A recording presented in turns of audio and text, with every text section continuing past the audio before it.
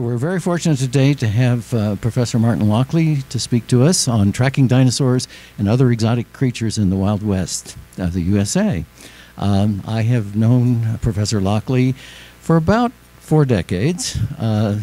We were colleagues at the University of Colorado, Denver for many years, and in fact, originally the department was geology, geography, and physics, and so we were actually in the same department. We have grown enough that each of the departments are now somewhat separate. Anyway, Professor Lockley's vita is here, and I'm going to talk a little bit about this, and I need to read it. So Martin got his BS and PhD from the United Kingdom, and his second Bachelor of Arts from the University of Colorado, Denver. He's been a geology professor at the University of Colorado, Denver for almost 4 decades, and he is the curator at the University of Colorado Museum and the Museum of Western Colorado. His main research focuses on the Mesozoic era, recent fossil footprints in Colorado, Utah, and East Asia. Publications include approximately 1,000 papers, books, book reviews, reports, and abstracts on paleontology, geology, and evolution, with about 800 on fossil footprints. Books include Tracking Dinosaurs, Dinosaur Tracks and Other Fossil Footprints of the Western United States, The Eternal Trail, Fossil Footprints of the World, which he was co-authored with. And he's also involved in exhibits and site development interpretation at Dinosaur Ridge, Moab, Giants, CU, and elsewhere. And in terms of the CU, just within the last week or so, there is a really good dinosaur tracks exhibit in the North Classroom on the Auraria campus. If you go to the first floor, northwest corner of the building, it is really impressive. Anyway, Professor Lockley.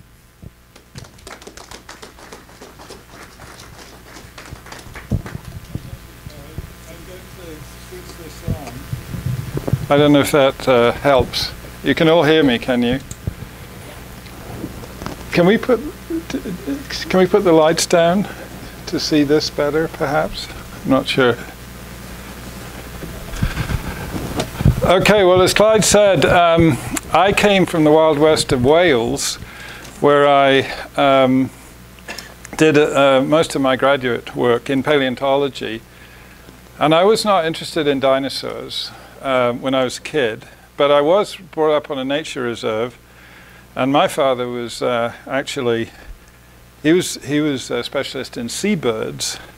And as you'll see a little later on, I'm going to make an interesting connection between the carnivorous dinosaurs and the extant birds of today, which are in fact their descendants. As Clyde sort of mentioned very briefly, I've studied fossil footprints all around the world. I don't specialize, or I don't focus only on dinosaur tracks, but I look at bird tracks, pterosaur tracks, mammal tracks, even ancient human tracks. But considering we're here in the Wild West of the USA, I'm going to focus on this part of the world. So I'll give you a sort of general introduction to dinosaur tracking in the USA. And then I'm going to talk about the rock unit that you see and can go and see for yourself if you haven't, out at Dinosaur Ridge. How many people have been to Dinosaur Ridge? Oh, I should have asked how many people have not been to Dinosaur Ridge. Anyway, I want to tell you a little bit why Dinosaur Ridge is important, because you can tell a lot of the aspects of the story of tracking from just what you see at Dinosaur Ridge. And then I'm going to talk a little bit about something which we got a lot of press on a few years ago. And this is what's called nest scrape display behavior. But actually, you could sort of boil it down to a soundbite and say, if you've got dinosaurs and sex, you've got a potent combination. So the Wild West really is a geological paradise. If you go to places like Western Colorado, Utah, you see nothing but spectacular rocks. This is the north end of Lake Powell, and here you see rocks from this is the Colorado River. Here you see rocks below the age of dinosaurs, and then you go up through a sequence of rocks from the age of dinosaurs. So if you're looking at the big picture of what fossil footprints tell you, you can look at the footprint record, or what I like to call the track record, from before the age of dinosaurs, during the age of dinosaurs, and you see these typical, very bird-like actually, three-toed footprints made by carnivorous dinosaurs, and the spectacular geology of areas like western Colorado and Utah. And then you can look, if you, which I won't talk about very much, but just to let you know, after the age of dinosaurs, what we call the, generally speaking, the age of birds and mammals. And, you know, wonderful mammal and bird footprints. These are a sort of 20-million-year-old turkey. So we have a huge database. I'll mention that we just had the 30th anniversary of Dinosaur Ridge. I'll mention that again later.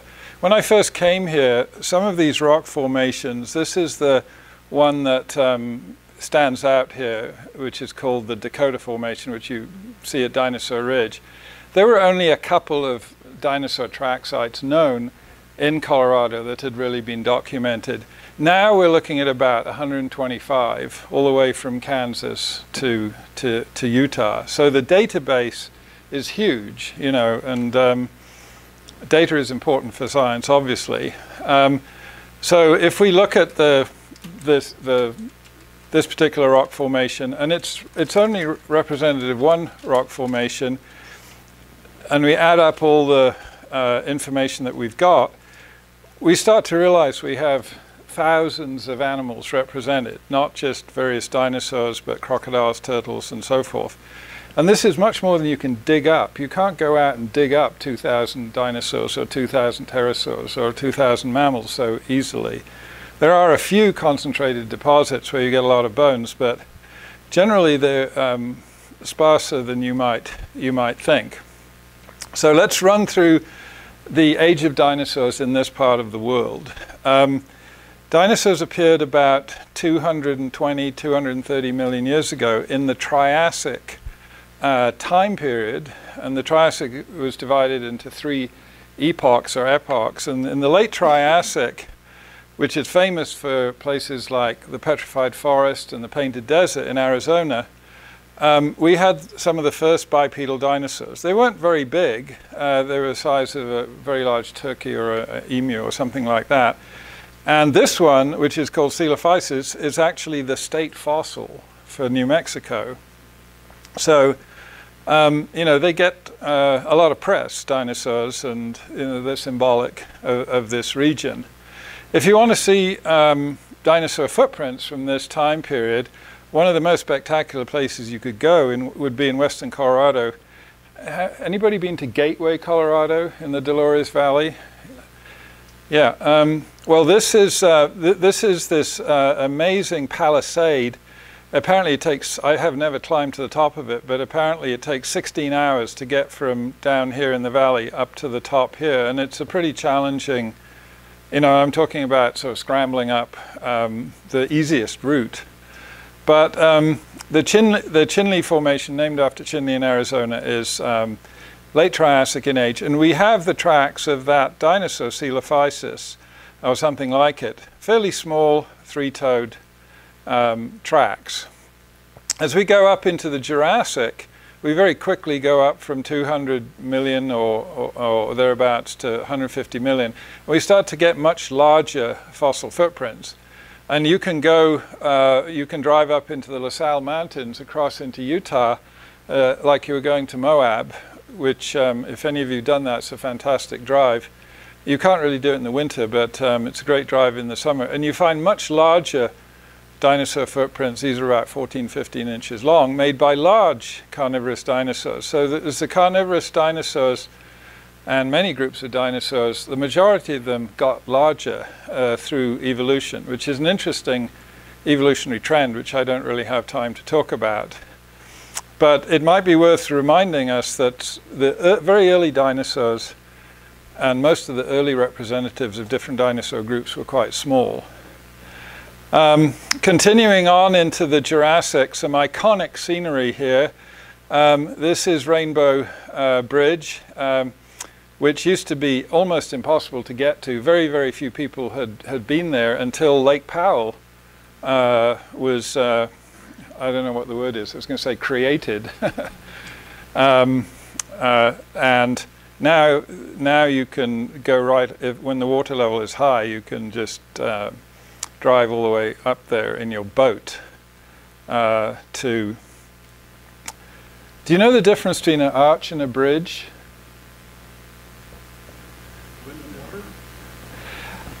Oh, almost. A bridge covers a water course, whether it's dry or not. An arch does not go over a drainage, so it has to do with drainage. So anyway, so Rainbow Bridge is one of the most spectacular bridges in anywhere in the world, but certainly in Western North America, and that's where it's located in relation to Navajo Mountain, and that's Lake Powell as it is today. So at this time, just to point out, we don't just have dinosaurs, which always get a lot of press, but we also have some very, very small, and some of the earliest mammals or mammal ancestors. And this I find this one fascinating because this is a mouse-sized mammal here. These footprints are tiny. You can see a dime there for scale. So these are just a few millimeters across. And we also have, we actually have spider footprints, which are as large as the mammal footprint. So, and then we have, I actually have here, I can pass this around. I have a dinosaur footprint that's only about an inch or an inch and a half long. You can pass that around. And that comes from one of these small dinosaurs. And if you sort of multiply the length of the foot by about 5, you get the hip height, and multiply it again by about 2.5, you get the length of this animal. So this animal was not very big. Let's say the footprints are an inch long. Yes, yeah. So let's say that footprint I'm passing around, let's say it's an inch long. It's a little longer than that, but let's say it's an inch long, multiply by 5. The hip height is 5 inches, multiply by 2.5, and you've got an animal that's 12.5 inches, a foot long, and that includes, you know, the tail, head to tail. So these are pretty small, crow-sized dinosaurs. So, and actually it's interesting because in the desert the ecology is such that most of the animals are small in the desert dunes. Well, maybe I should just go back here for a minute. This is a very famous locality, and these are fossil dunes, and you can, I think you have to reserve even to hike in here these days. It's such a popular place, but you can go and see similar stuff at Arches National Monument around Moab. Yes, now it's actually, well, since you ask, I can go back. The Navajo Mountain here gave its name to this rock formation, which is an ancient desert. And so these are ancient desert sand dunes. And you really see the geometry, the three-dimensional geometry of the sand dunes here. And then these are the small animals, the spiders, the mouse-sized mammals, and the small crow-sized dinosaurs that predominate in the footprints in these deserts. Here's a similar site in western Colorado, and I show this because one of the things that we traditionally do is make maps of the site. So I would grid out this surface back in the good old days of compass and tape mapping, and here in a relatively small area that you see there, we have a surprising number of footprints. We probably have close to 200 footprints, and we have some large ones going this way and some and another one going this way, and then the smaller ones are all over the place. And we can even show the orientation, so we know which way, if there's a preferred orientation, where these animals are going. Now, one of the other things that's interesting, and now I'm moving up through time fairly quickly to the late part of the Jurassic, and here we are out near Moab. And there's no doubt that that's a nice trackway. In fact, we have a replica of this trackway of all 5 in a row here in our new exhibit in the North Classroom at CU Denver. And here we are with a film crew filming some of these tracks. Anybody recognize this guy? David Attenborough. So yeah, there he is again there. So that, you know, I'm shamelessly name dropping. I first met David Attenborough when I was 7 years old, although he didn't realize it, but he knew my dad back in the UK. And so we had some stories to tell when we went on this film crew. And this was like in the 1980s. And then he came back to Dinosaur Ridge maybe about 10 years ago and did some filming there. And I went to see him, and I went up and said, "Hello, I don't know if you remember me." And he said, "Of course I remember you. You got the same T-shirt you had on 20 years ago." He's very quick on it. But anyway, what's important about this surface is if you were to walk on this surface and see some dinosaur tracks here and keep walking around here and around here and around here and so on, and go for miles, actually, you would find the same tracks on the same surface. And this is what we call a mega track site or a dinosaur freeway. And a mega track site means that the surface of the tracks is big, not that the tracks themselves are particularly big. They can be any size. We call it a dinosaur freeway because the same surface has tracks on it over huge areas. And this was actually a puzzle for geologists. And you know, there are some explanations. But just to give you an idea, when I first made this map back in the late 80s and early 90s, this is the area that I just showed you. This is the west flank of the Salt Valley anticline. And here's a scale here. So the whole distance is over 10 kilometers, 6-7 miles. And you can go from, you know, you can go a kilometer or half a kilometer from one place to another. And there are tracks all along here. We have 26 different track sites in this area. But in fact, it covers this whole area back to the Colorado state line. And we've traced it now out towards Green River, which is over here somewhere, and all the way down towards Escalante and Lake Powell. So actually this surface, this mega track site surface, covers at least 350 kilometers. If you want to, you know, convert it into miles, it's a couple of hundred miles across South Central Utah. And what this represents is that there was a shoreline here of a sea that came in from the north, and as the shoreline sort of moved,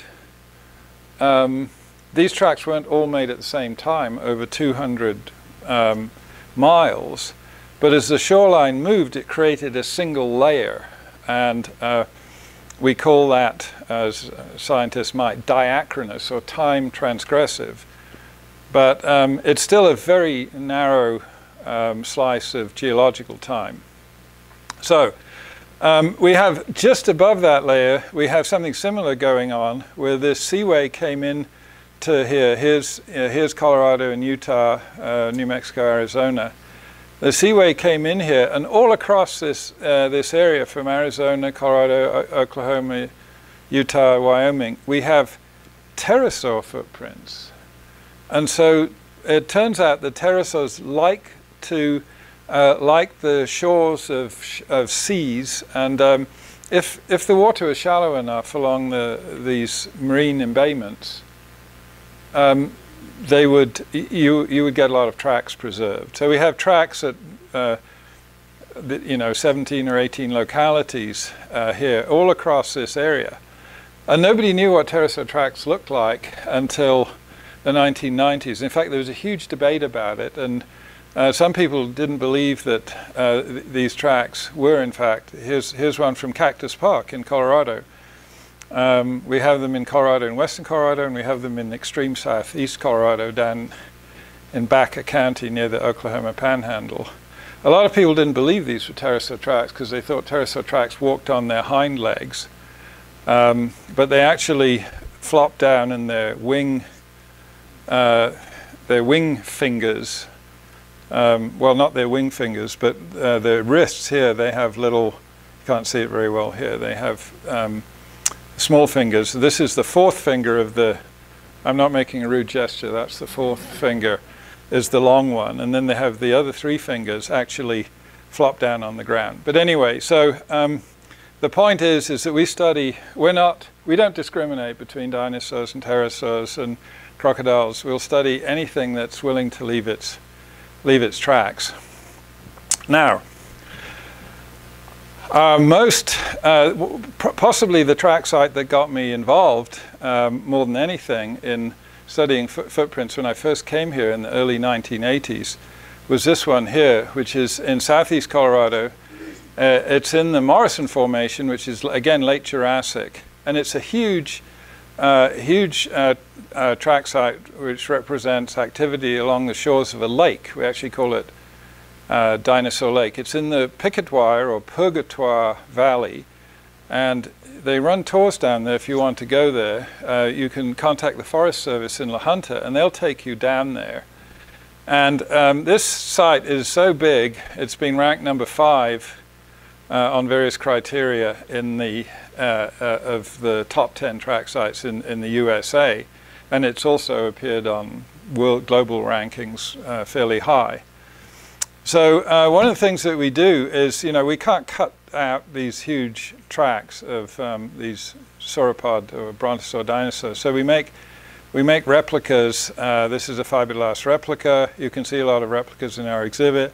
This one's actually about to be shipped off. That's a FedEx plane. It's about to go to Switzerland, actually, for a exhibit. Now, so that's the end of the Jurassic. The Jurassic ended about 145 million years ago. I'm now going to talk about the Cretaceous, and I'm going to be focusing, as I said, on this unit that is very, very rich in tracks, which is the same unit that you can see at Dinosaur Ridge. It's called the Dakota Sandstone. Some people have called it, you could call it the tracks at Dinosaur Ridge, although only on the east side, because the west side is Jurassic, where the dinosaur bones come from. And as I said, the Dakota Sandstone. It turns out we only found out quite recently that Arthur Lakes, who was a professor at the School of Mines when the School of Mines first started back in the 1870s, had actually found the first dinosaur footprints ever found in Colorado back in 1902. And they were in the flower bed, if you can imagine this, at Colorado College in Colorado Springs. And one of my friends told me when I first got here, we've got dinosaur tracks in the, outside our building, in the campus, in the flower bed. And so I said, well, I think I know which rock formation they come from, but I had no idea where they came from. And we thought they had never been described. It turns out that one of our University of Colorado Denver librarians found this 1902 article in the one of the Colorado newspapers, and this is the only documentation of the first dinosaur tracks to come from, to be found anywhere in Colorado. And they're in the same layer as Dinosaur Ridge. This is Dinosaur Ridge today, more or less. But in the 1930s, when they put this road, Alameda, over to connect up to the to Red Rocks, they found all these dinosaur tracks. And this is a historic photo of some of the first dinosaur tracks found on Dinosaur Ridge and photographed. And this is the I-70 road cut. This is the Jurassic part, and there are a few tracks and few bones have come from this area. I'm not here to talk about Jurassic bones. And then that's the Cretaceous part. So we're going up through time here. And Dinosaur Ridge now ranks #1 in the US as one of the most important dinosaur track sites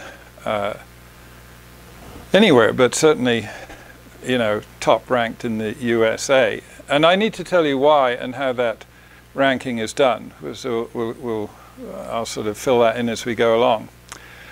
When we first started mapping there, and I should say that when I first came here, the first thing one of my geological colleagues says, we must take you out to the hogback. It wasn't called Dinosaur Ridge in the 1980s. We must take you out to the hogback because it's got fantastic geology, lovely ripple marks, and then we can go up to Red Rocks, which is, of course, world famous. And really, the dinosaur tracks hadn't been studied. We knew there were some dinosaur tracks, and oh, by the way, there's a dinosaur track up there. So when we first worked on this site, we mapped this area, and it showed about 150 dinosaur tracks, maybe representing about 15 animals. And there seemed to be an indication of 3 animals here going in the same direction, so we did a little reconstruction. They said, oh, maybe they were friendly and going along together in a group. But what happened then is we decided in the early 1990s to excavate here. And believe me, you can't do this without a permit. Don't go out with dynamite to Dinosaur Ridge. But we excavated a huge area here. As you can see, we're actually doing it in winter. Here's one of my colleagues who worked with me at CU Denver for some years. And basically what we did is we added this area in here. And not only that, but there was another layer above it that these tracks were impressions, which we call natural molds or impressions. But when we removed this layer, there was a layer of, if you can see this, there was a layer of shale here. And in the shale, the impressions were filled by a sandstone, and we got these negatives or natural casts. Some people call them innies and outies, which doesn't sound very scientific, but you can call them molds and natural casts. So this is a natural cast. The one I passed around is a natural mold, but you could reverse it. And this is kind of like really the replica of the foot. And if anybody has trouble visualizing it, I just say, imagine that you're lying on the beach, having a time-traveling dream, and you wake up and there's a dinosaur just about to step on your face, and you would see, essentially, the foot, the underside of the foot. And this is what this is. This is really a replica of the foot where the track has been filled in. But because we have more information here, all of a sudden our group of 3 now becomes a group of 6, and we've got these 6 animals moving like this. So if you enlarge a track site or restudy it or whatever, you're going to get more information. And for our 21st anniversary, we had a very famous artist who did a limited edition print of the tracks at Dinosaur Ridge. And I like to do, I've got a copy of this with me. Paleontologists, it's sort of an occupational hazard that we're reconstructing scenes from the past and animals from the past from small bits of, the jigsaw puzzle. And so there's a lot of reconstruction that goes on, and some of it's pretty sophisticated, it's pretty accurate. And nowadays when we get complete dinosaurs with feather impressions and so forth, our reconstructions can be pretty accurate. Unfortunately, we don't have complete feathered dinosaurs from Colorado, or most of those are coming out of China. So, but we have another dinosaur freeway story here, and this is, you can go all the way from, Colorado east into Utah, west into Utah, or southeast into Kansas and Oklahoma, and this is what the stratigraphy looks like. This is New Mexico, Colorado, and this we have these very extensive dinosaur freeways. It's a very, very large. It's a very, very large area, and so we first realized this studying the stuff at Dinosaur Ridge, and we found in the same layers going up north as far as Boulder and south down to Roxborough, dinosaur tracks in the same layers, and then we extended that, as I said, all the way across Colorado and into neighboring states. So there are geological interpretations which I mentioned, which I think are the important ones, and that is that Denver was beachfront property at the time. This is the Western Interior Seaway, or the Western Interior Cretaceous Seaway, as geologists call it. And so the coastline was here, and as the coastline moved slowly, these layers of rock were laid down with the dinosaur tracks in them. And you probably can't see the details here, but, well, maybe you can. But this particular unit has been very precisely dated using a number of methods which I don't know about in great detail, but there's fission track dating from zircons, and there's uranium-lead radiometric dating and so forth. And we've dated stuff, the track-bearing layers, to just under about 100 million years. We've got a lot of dates from about 97, 98 million years. So there's a lot known. A kind of interesting thing is that today we still have this important geological feature, the Front Range and the Rocky Mountains, going all the way parallel to the ancient axis of the seaway. And today it's a migration route. And when we first discovered this, that we had a dinosaur, what we call a dinosaur freeway here, besides the geological interpretation, a lot of people said, oh, this must have been a migration route, because the same animals were going for thousands or hundreds of miles. Now, we've got to be careful here. When we say the same animals, we mean the same species of animal. We don't mean the same individuals. We haven't yet found a dinosaur with a bent toe that appeared in New Mexico and Colorado and Utah. It is theoretically possible, but I'll leave it to the astronomers to come up with a probability for that. But anyway, so it's definitely possible that this was a migration route, but we can't prove it. So we always have to look at both the geological and the biological or paleobiological interpretations. We continue to find stuff at Dinosaur Ridge. One of our most recent discoveries, and this always gets some people excited, were what we call raptor tracks. I'm actually wearing my raptor t-shirt. I don't know if you can see, it says Velociraptor. But this is what the foot of a velociraptor and its relatives look like. And we have found in Utah this very clear two-toed track. For a long time, there were no two-toed tracks known. We said they should have two-toed tracks because the raptors are known for having this retracted claw. If you count your fingers, one would be your thumb, 2, 3, 4, 5. You can do the same on your toes, with your big toe being 1. The theropod dinosaur foot is essentially mostly, wrong button, mostly 2, 3, and 4, and 2 is recurved like a cat's claw, or the cats retract all of their claws. So we expected to find this, and eventually we did. The first one was found in China. This was the first decent trackway anywhere in the USA. And now we have one at Dinosaur Ridge. Maybe you can't see it so clearly there, but this is a reconstruction, the two toes there. It's the same age as the one at Utah. Now, birds. It's now conventional wisdom to say the dinosaurs are not extinct. So if you're looking at, finches or whatever in your back garden, you're looking at living dinosaurs. Interestingly enough, the very first true bird tracks, and they were then just called bird tracks, not dinosaur tracks, found anywhere in the Mesozoic were found in Golden. And they were, there are many stories attached to this which I don't have time for, but this is what they look like.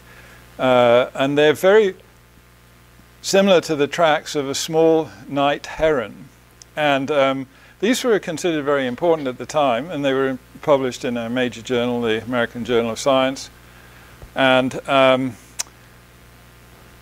we still call them birds, but a lot of paleontologists want to say avian dinosaurs it's another way of saying birds, are non-avian dinosaurs. So take your pick. I'm happy to, you know, to call them birds. But again, as I said, when I write papers, I have to say non or avian dinosaurs. So they are still very rare, these avian dinosaurs or bird tracks, at this time period.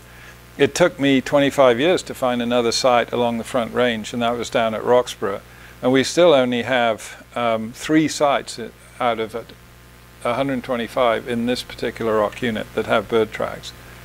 So anyway, I'll show you another picture of them. This is, again, what they look like. Very well preserved. You can actually probably see they have a little hallux sticking back, which is kind of typical of herons. It's really surprising because we don't have any bones of birds that look anything like small herons, but the tracks are almost identical. This has been a puzzle. We have bird tracks that are undistinguishable from modern tracks, but we don't have the bird skeletons to fit them. It's what I call the Cinderella syndrome. Also, the first crocodile tracks ever found from the Mesozoic were also found right here along the Front Range. This is a part of the northern part of Dinosaur Ridge, just going into Golden. And this is what I call the psychedelic version. And now, in the last 5-10 years particularly, we're starting to do 3D imaging of the tracks. And, well, for one thing, it makes the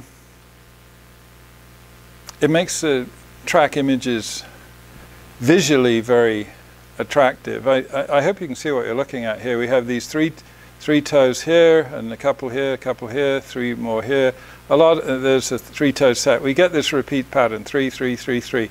So we have dozens of crocodiles that were going in this direction, and they were digging just their toes in. So they were probably swimming. And why were they all going in the same direction? Well, possibly there was just a channel and they had to go in that direction, or there was a flood and they were, you know, being driven by water currents. But this is very common with swim tracks to have a strong direction. Here's a very big one here, by the way.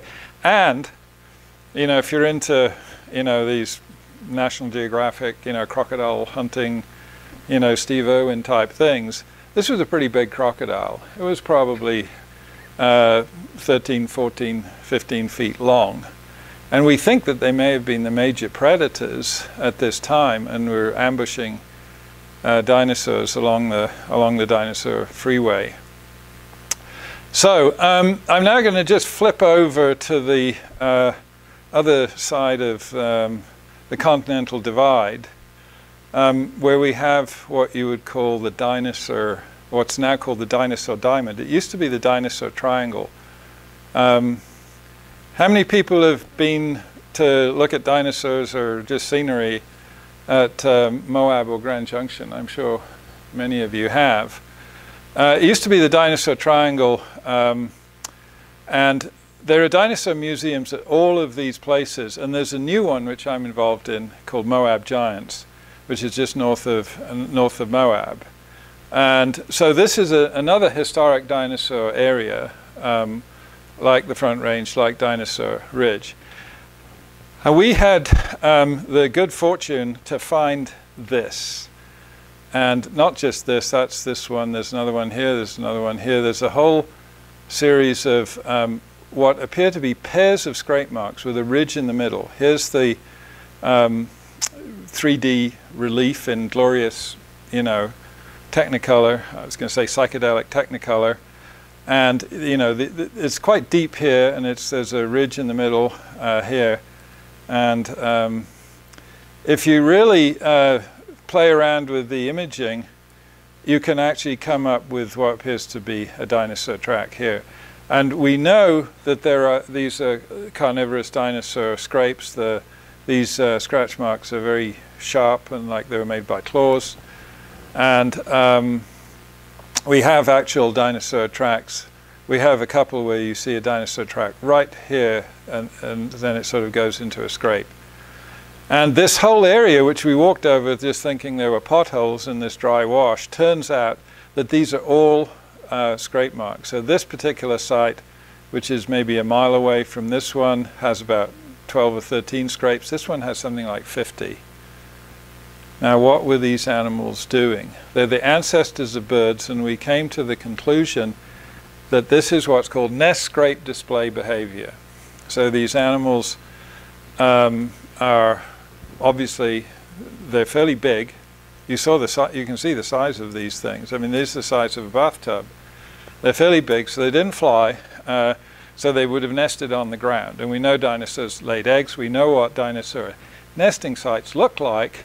But these can't possibly be nests, because if you sit down and lay eggs in this, you're going to smudge this out, and it's going to take months for the eggs to incubate and the animals to hatch and so forth. So the fact that you've got so many of them is a clue, because what birds do today, and their ancestors were doing 100 million years ago, was the males were showing off to the females. I know how to build a nest. Nothing's changed, right? Males showing off to the girlfriends, saying, I know how to build a nest. What do you think of that? No, I don't, I'm not impressed. So I'll do another one. So they would do dozens of these things, far more than they need to. Some birds build multiple nests before they pair off and breed.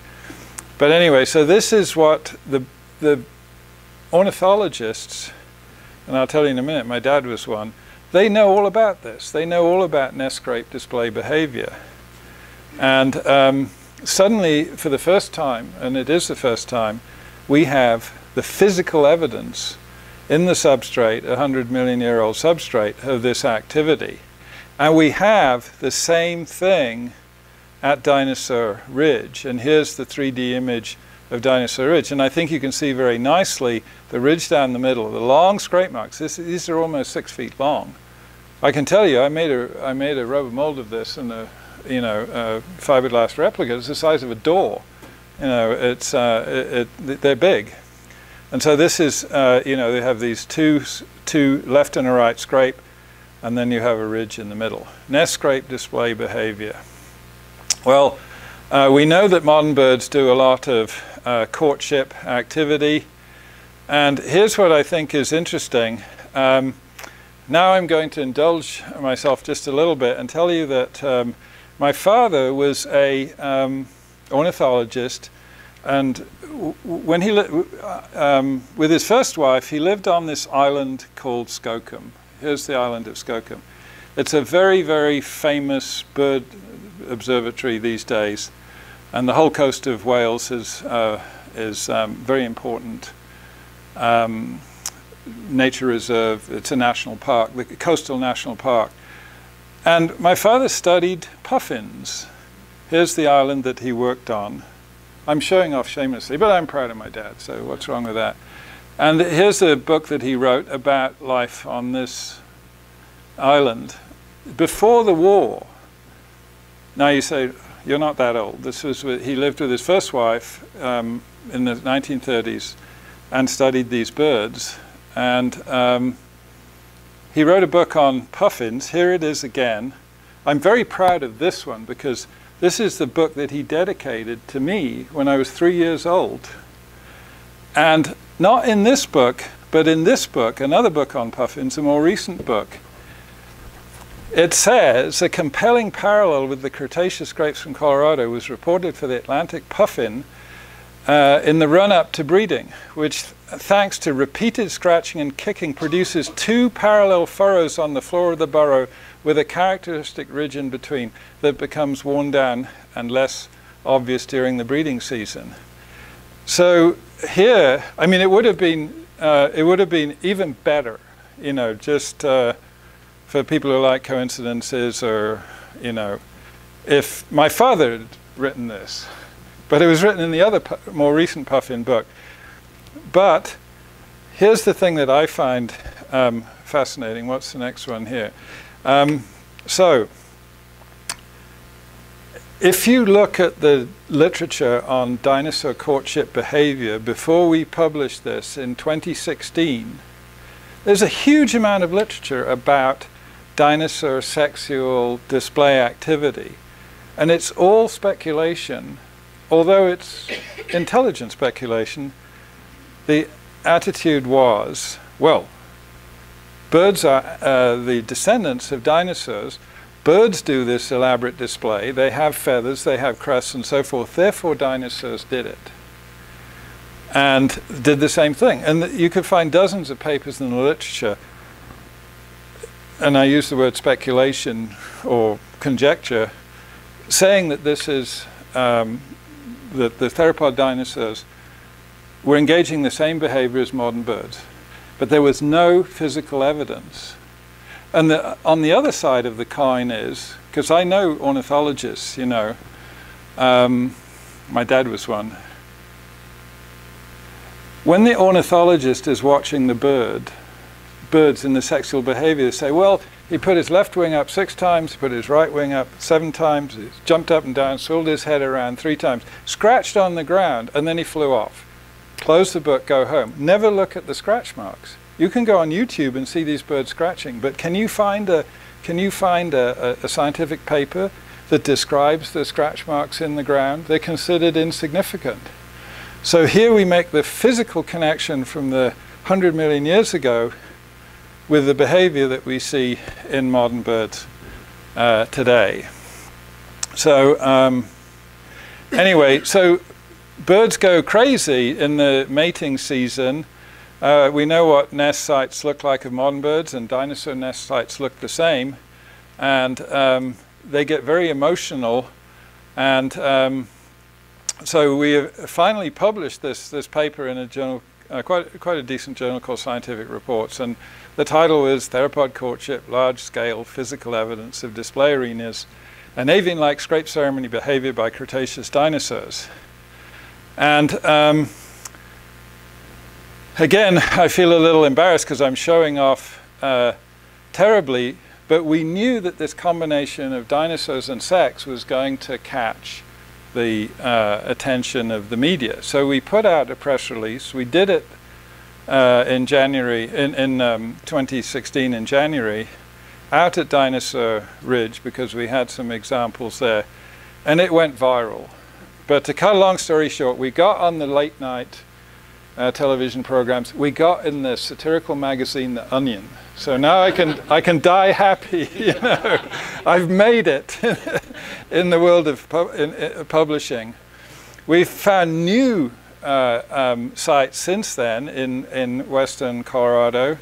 This is a pair of scrapes here that is actually in the exhibit that we've just done at Dinosaur Ridge, and it comes from Colorado, actually from Grand Junction, and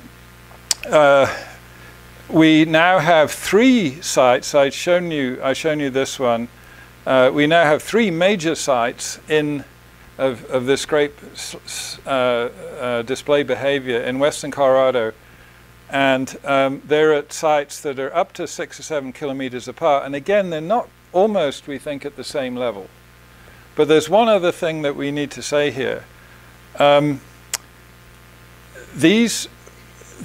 Imagine you're a dinosaur and it's the breeding season and you're getting excited and you've got a mate, or you see somebody you like, and you start doing this great behavior, and you impress, you know, your partner. You say, right, well, I'm tired after doing all this scrapes. Let's go make a nest. You're not going to wander off 100 kilometers. You're going to nest fairly near.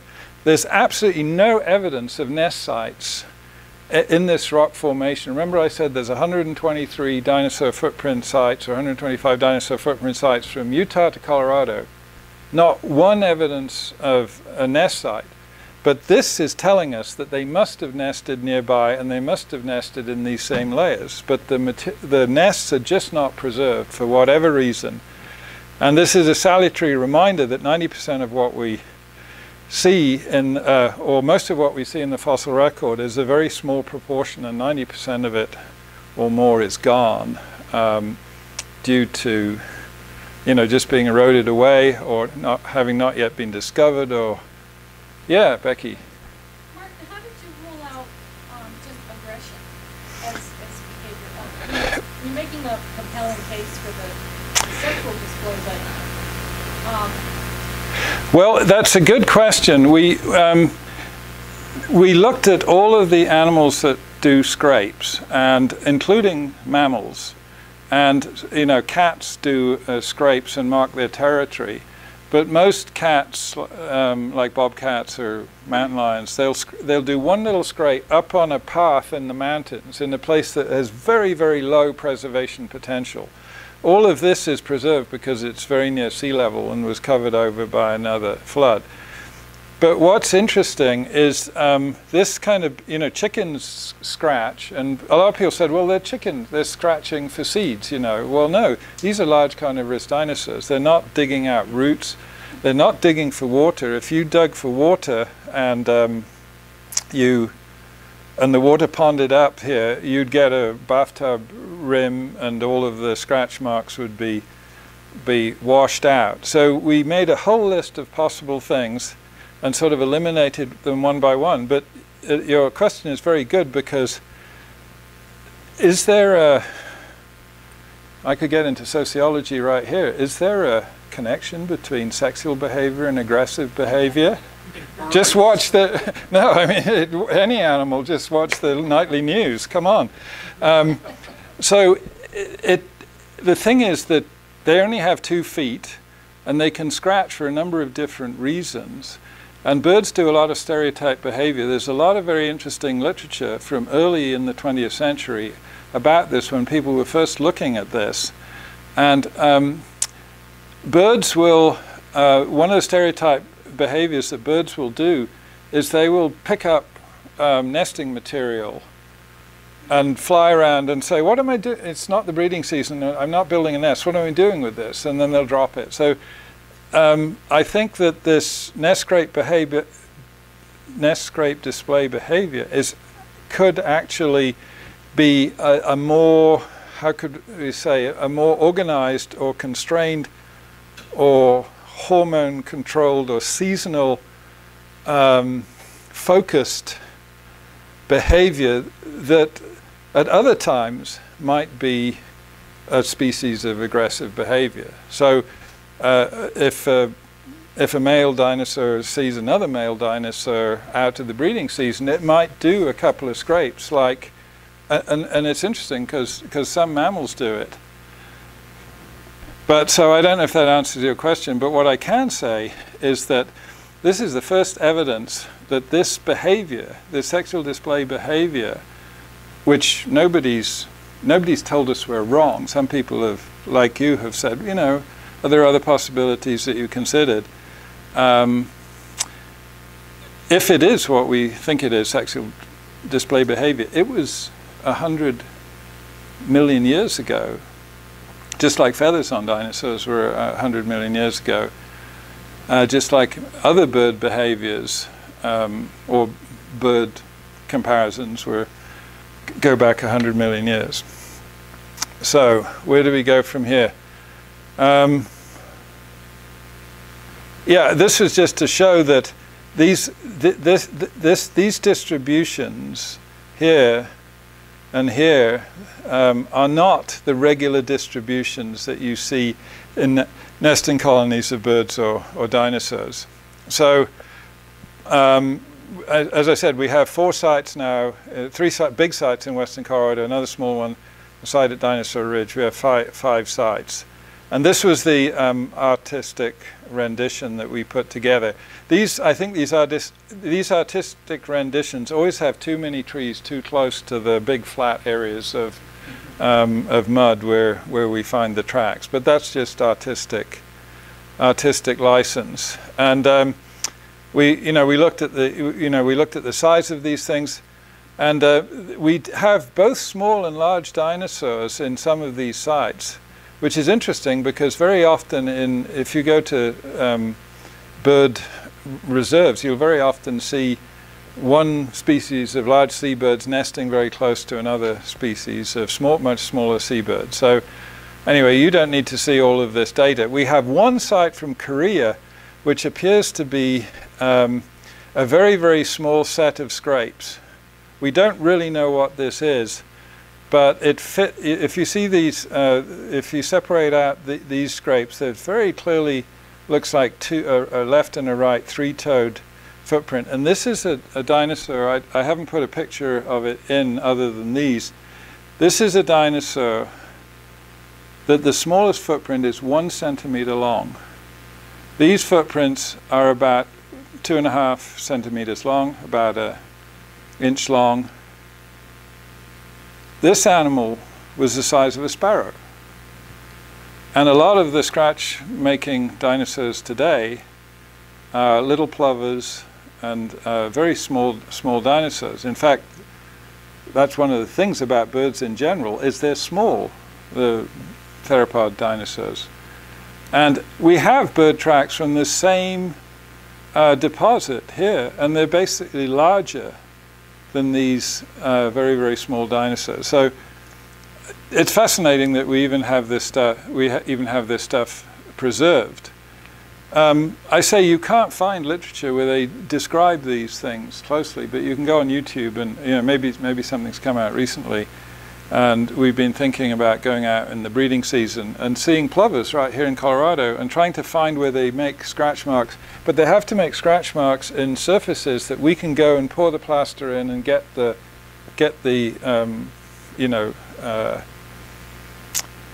shape, the three-dimensional shape of these, or even we can photograph them and do 3D modeling.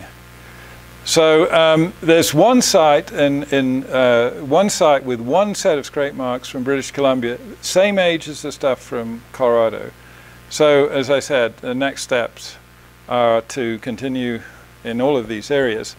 So finally, I just say CU Denver. I'm boasting about CU Denver's dinosaur or track research. It's one of the main centers of research activity in fossil footprints. There's a lot going on in the St. George area. And actually, I'm really referring here to collections. We have over 3,000 fossil footprints in the CU collections. You can actually go online and see them all. We got a grant to put it all online. And then I'm retired now. We used to be based in, my office is still in St. Cowderton's on the Auraria campus. We used to have a dinosaur tracks museum there. It was actually there for 16 years. Well kept secret, perhaps, but there are many places you can see dinosaur tracks. There's a lot of activity been going on the western slope. This is a new site near Moab. There's a dinosaur museum in Blanding. There's new Moab Giants now been open 3 years. We have a dinosaur trail with 125 dinosaurs. You can walk around this trail. It's just north of Moab. And then finally, the epilogue. It's interesting that Clyde invited me to do this a couple of months ago, because we just yesterday finished installing this exhibit in the North Classroom, as Clyde mentioned, and you can all go and see it for free at any time now. And it was hard on the heels of the 30th anniversary of Dinosaur Ridge, which was just celebrated a couple of weeks ago. So thanks to Clyde and thanks to the Secular Hub for invitation.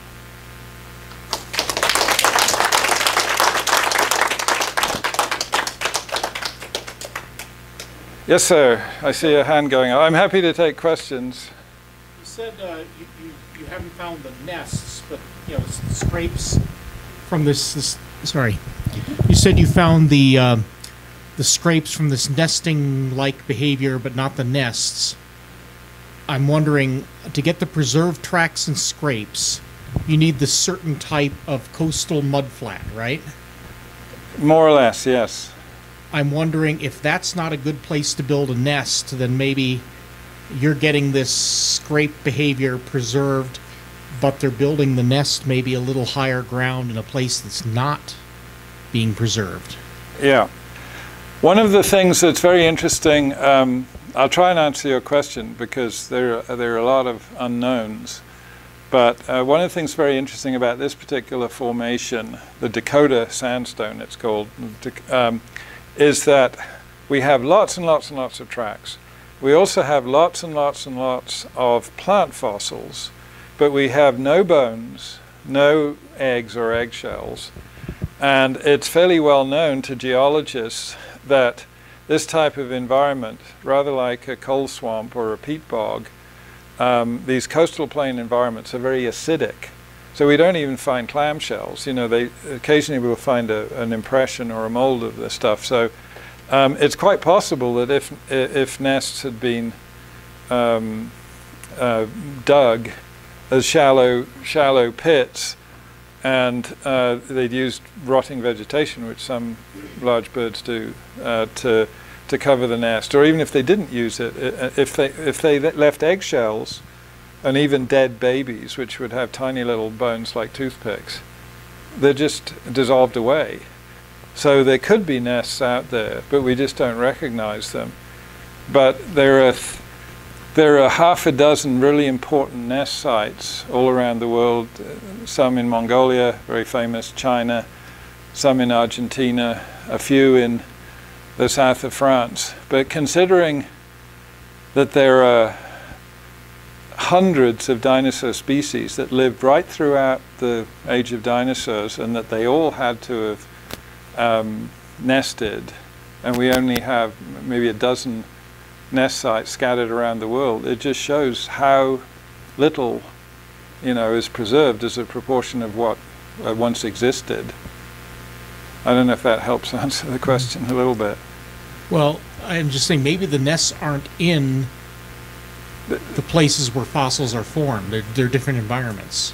Yeah, but as I said, we know from if we know that birds and the theropod dinosaurs had similar nest scrape display or courtship behavior, and that birds, when they do their courtship, they don't then find a mate and say, let's wander off, or even fly off a long way. They nest very near where they do the scrape behavior, because it's a territorial thing. So you could say that this must be nest site territory. I wouldn't say I could guarantee it's nest site territory, but that's the parsimonious assumption or, you know, interpretation. Now, I don't want to sound like Donald Rumsfeld, but there are things that we know and things that we know that we don't know, etc., particularly in paleontology. So I don't know if you see Denver at all. Can you tell me how I can find this north classroom? The north classroom is between, just south of Spear, between Lawrence and Larimer. The only difficult thing, you know, depends on what time of day or what time of year you go, is just to find somewhere to park, unless you go, but you can take the light rail down there. Yeah, the address is 1200 Larimer Street, and this week is, coming week is finals week. So if you wait 1 week, the parking will be a lot easier because the students will be gone. Yeah, or Friday or the weekend. And they do lock the building later in the evenings on weekends and Sundays, but. So is there a name? Just ask anybody for the North Classroom. It's, as I said, if you're on Spear between Larimer and Lawrence, you're looking right at it. It's a fairly big building. I think it's actually the biggest building on campus. Yeah. So it's right at the corner of Spear. It has. Yeah, it's right. It's right. I guess you would call it the southwest corner or the south corner. Northwest. No. Oh, yeah. No. Yeah. Northwest. Sorry, northwest corner of the building. Yeah. And there's campus maps all around the campus as well. Yeah, and you could just on MapQuest you could probably put in North Classroom Auraria campus and you'd find it.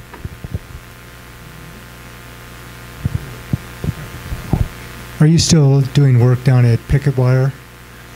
Yes and no. There's talk about doing a new guidebook. I work very closely with the Forest Service guy, Bruce Schumacher. I don't know if you know him, but they did a huge excavation on the north side of the river, and they've uncovered well, let me back up just a little bit. When we did the initial survey, we had something like 1,300 footprints representing 100 or more animals. And when was that? And that was in the 1980s, but at that time we had cleared off the surface completely at different times, and then it would flood and we'd have to clear off the mud again. But we cleared off the south bank almost completely at different times, and we mapped it for about 350 meters, almost a quarter of a mile. But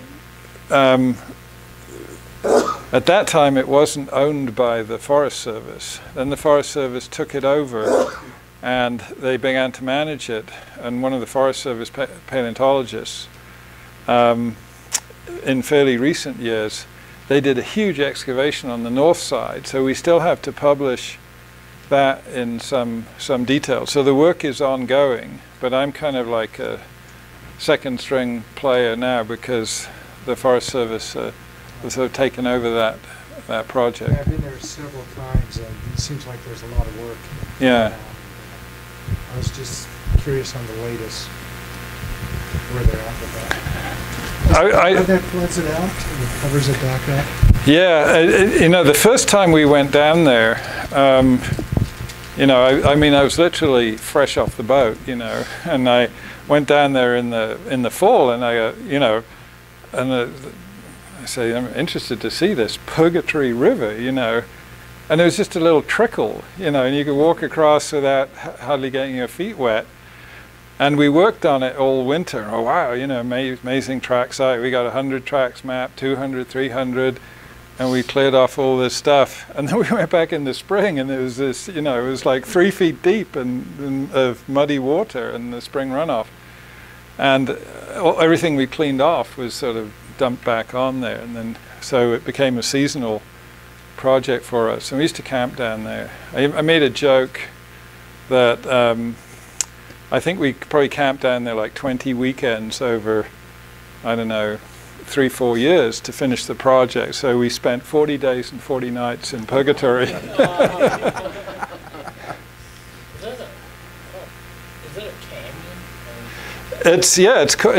canyon? It's interesting because the Spanish called it Rio de las Animas Perdidas, the River of Lost Souls.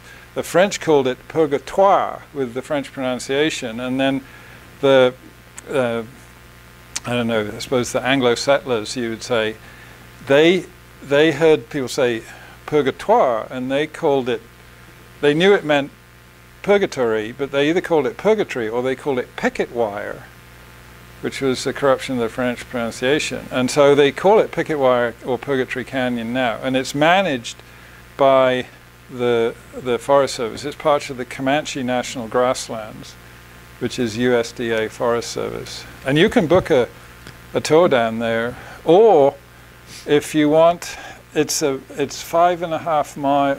If you don't go on a tour, which you have to go through a lock gate and cross another property, which the Forest Service have permission to do, and drive right in there. If you want to take a mountain bike or walk or take a horse, there's a 5.5 mile one-way where you drop down into the canyon at a different location and can ride or bike or walk in there.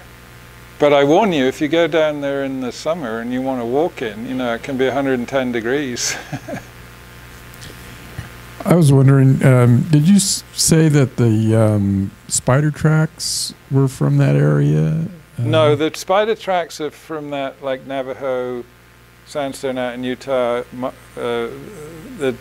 Mostly the Navajo formation, rock formation, is mostly found in Utah, places like Arches, Lake Powell, Rainbow Bridge area. Because I know when I was down at the track site and I was camping there, there was people there not to see the dinosaur tracks, but to see the tarantula migrations. Yeah. Which happen a lot. October, you know, it's a great time. Right. And, you know, when I was there was only a few around, but people had said the previous year there was hundreds of them.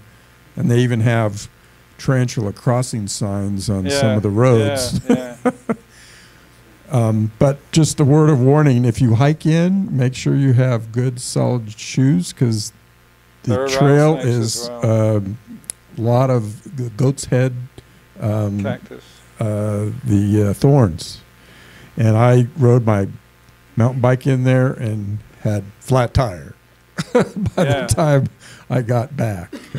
It's kind of like what they call a Sonora ecosystem down there. So there's a lot of chaya cactus. If you're lucky, you'll see roadrunners as well. On your mountain bike, is that mountain bike? There's a special sill called stands. You can get thousands of thorns in your tires. Well, I had slime and thorn-proof tubes. Okay. So I did have air most of the way. I might say something else if you go down there, if you're interested in history. Before the Great Dust Bowl, they had a couple of relatively wet decades, I guess. And there's an old church, a graveyard down there, and there's a lot of old, what did they call it when they gave the quarter section to people? Homestead. There are a lot of old homesteads. I know a guy who has at least a 50,000 acre ranch in the Oklahoma Panhandle, which is just very near there. And he said, you know, there's at least 50 homesteads on this ranch, you know.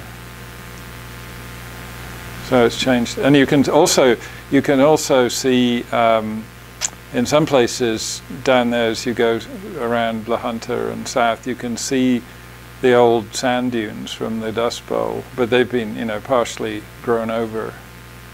You don't see any. There's big sand dunes were like 50 feet high. You don't see any 50-foot sand dunes anymore, but you know, you see some smaller ones that are grown over.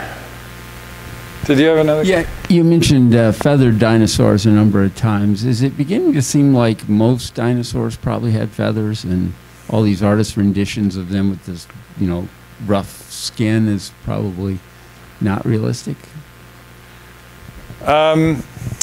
That's a good question. I think that mostly it's the carnivorous, small carnivorous dinosaurs that are the ancestors of birds that have feathers. And of course, they found a lot of feathered birds with, you know, in the same deposits.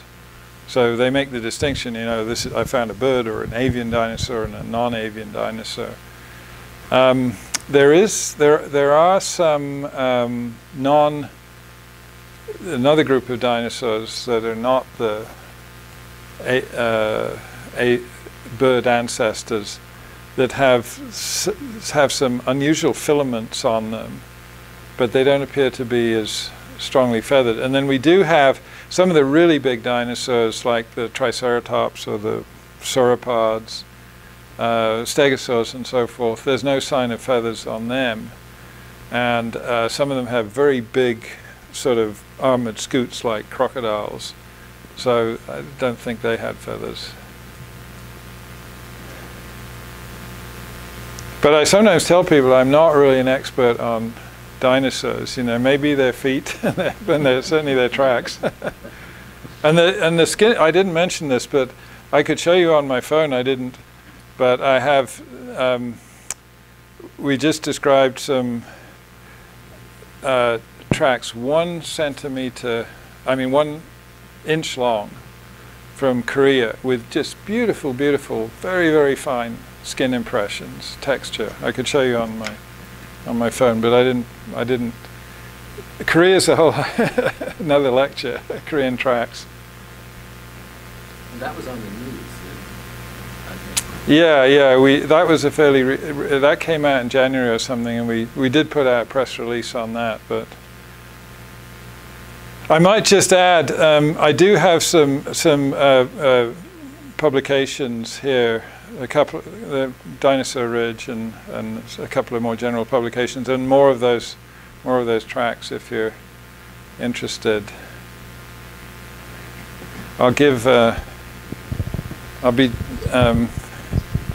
Give the younger generation a gift. Would you like a track? We can take this. Yeah, it's a gift. It's a gift. That's right. You know, adults have to pay through the, you know, the big bucks. Yeah. I hope this is the right place to ask this question. Somewhere down in Texas, there's supposed to be dinosaur prints next to human prints. I happen to work with. Huh? Those were chiseled. What is? Well, some were chiseled, and some were not chiseled, not artifacts, but just misinterpreted. So it's actually very interesting. Yeah, I mean, there's a whole history on this, and there was a gentleman by the name of Roland Bird. I don't know if there was a coincidence. He ended up studying the ancestors of birds, but through their tracks. But he worked for the American Museum, and one of the he was kind of like this field guy, but you know, very good field sort of reconnaissance guy. And his boss, who was a famous paleontologist at the American Museum in New York, said, "I want you to go out and find the best examples of the tracks of the main groups of dinosaurs, you know, the sauropods, the stegosaurs, the, you know, T-Rex and all of that kind of stuff." And he dutifully went off and went all over Wyoming, Utah, Colorado, New Mexico, down to New Mexico, Arizona, New Mexico, and back to Colorado. And not only did he find, but never describe, but took photographs of the tracks near Moab in 1944. But when he was going through, I think it was Grants, New Mexico, he stopped at a trading post, and somebody had a really nice big track of a three-toed dinosaur. And he said, "Where did that come from?" And that came from Texas. So then he went down to Texas and spent a long time there excavating a huge area and shipping the stuff back to the New York, the American Museum in New York, where they reassembled it like 10 years later. I mean, he literally took out tons and tons of rock. And there's a whole book written about his work. But he also mentioned the carving of these giant, you know, like Bigfoot human footprints. But then later, in the 80s, when we started working and having symposia on tracks, there was a guy who was reputedly, I met him a long time ago, I haven't seen him a long time ago, but he was reputedly a sort of born-again Christian type, and he wanted to investigate these dinosaur tracks, or these supposed human tracks that were next to dinosaur tracks. And he was very scientific, and he looked at them, and he basically said, they're not human tracks, they're collapsed dinosaur tracks that were made in very soft mud. And he published in one of the first volumes that was ever done on dinosaur tracks, you know, debunking the idea that these were real human footprints. Hasn't stopped if some were chiseled, and the creationists actually have bought some land and built a museum near the entrance to Dinosaur State Park to keep perpetuating this, you know, whatever you want to call it, you know, mythology. But it hasn't stopped other people saying, you know, that they found human footprints next to dinosaur footprints in other places. In fact, it's been a problem in Korea recently. So we found these giant, the really large pterosaur hind footprints look, you know, about the size and shape of human footprints. And they've been, the Korean creationists have suggested that they were, you know, human footprints. I don't think too many people take it seriously, you know. Any other questions? Let's thank our speaker again. Thank you. Well, thanks for inviting me.